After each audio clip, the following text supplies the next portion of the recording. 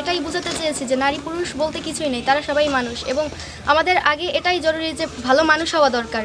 আর এই নাটকের ভিতরে এটা আছে যে পুরুষ হতে হলে আগে বিড়ি সিগারেট খাওয়া দরকার।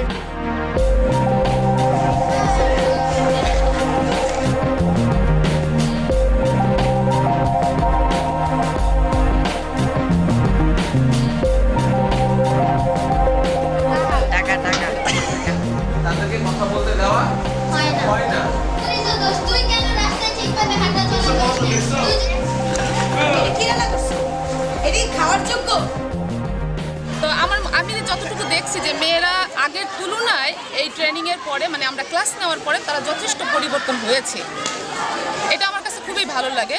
আর আমি ব্যক্তিগতভাবে মনে করি যে আসলে এইটা আমাদের বাংলাদেশের যতগুলো স্কুল আছে সেখানে যদি এই কার্যক্রমটা চালু থাকে একটা ক্লাস হিসাবে, যেমন আমরা পিরিয়ড নেই।